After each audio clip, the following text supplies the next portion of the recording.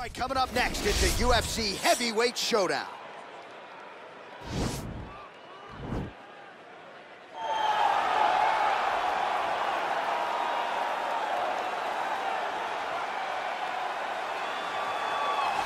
All right, so here he is, one of the better offensive takedown guys we have in the UFC, DC. And if anyone is well-equipped to speak to this, it is you.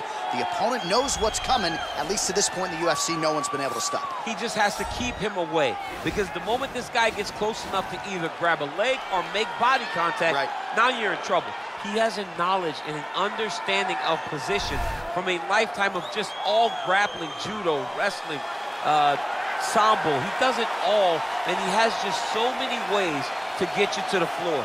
This guy once told me that if you can get your leg, he's going to finish. Because he's going to give you so many things to think about, you will not be able to process and keep up with him, and eventually you're on the mat. It's unbelievable to watch him apply that knowledge to the mixed martial arts fight. And as the wrestlers say, this is not a guy you want anywhere near your bracket. No, you don't want him in the bracket. Well, pretty much every time out in the UFC, DC, this man has put on a striking clinic, and that is his methodology coming in here tonight. He'll try to keep the fight on. And that's why we tune in, right? That's why we tune in. We tune in to see guys that are dynamic. We tune in for the speed. We tune in for the knowledge of the striking game, the ability to set traps, the ability to find the jab, the ability to find the right hand, the right kick, the left kick, the knees, the elbows. He truly uses every weapon that he has in his arsenal to try and finish his opponents. You make one mistake, night's over. You cannot make mistakes against a guy that has the striking acumen of this guy right here. And the jab is not as underutilized a weapon as it was in MMA, say 5 or 7 years ago, but he's got as good a jab as anyone in the business, and that is where all of his striking flows off of.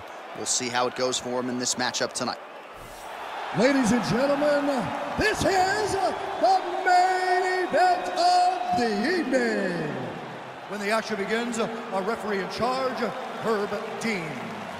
And now, this is the moment UFC fans around the world have been waiting for.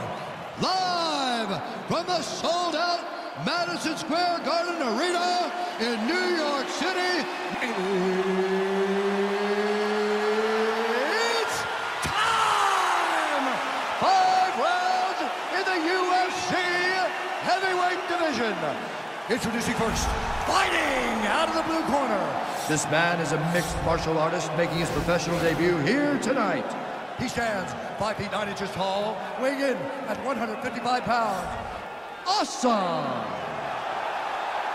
And now introducing his opponent, fighting out of the red corner. This man is a boxer, making his professional debut here tonight.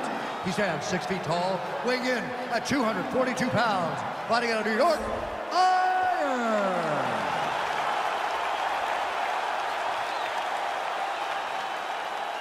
You've been given your instructions in the dressing room. Protect yourself at all times. Follow my instructions. We will have a clean fight. Touch gloves, let's make it official. They touch him up, and we are underway. Ready. Ready to fight. Well, the tension is palpable as this fight gets underway, and it's going to be interesting to see how this matchup plays out. Definite striker on one side against another guy who can really do it all. And in those situations, normally the guy that's more well-rounded will be the one that will find success. I want to see how this plays out. Right hand punch. Oh, look at the combination of these now. And he landed the right hand there. Nice punch here. Oh, nice move to the body. Just what he needed there. How good is that right hand? Oh! And just like that, the fight is over. Oh, my goodness. What a fight. Yeah, we're just getting going, and now the fight's over, but excellent striking technique to land that shot and ultimately finish the fight here in the first. You've heard us say it before, but sometimes when you catch a guy cold before he's had a chance to get going in the fight, it can have a bigger effect. It certainly did here tonight. Well, he's going to enjoy watching this one back. Let's take a look at the replay of the knockout just a moment ago. It was right hand after right hand after right hand. Finally, he found the one that hit the exact sweet spot that ended his opponent's night. Well, what a moment for this fighter here tonight. A massive knockout on the sport's biggest stage. Seminal moment for that fighter tonight.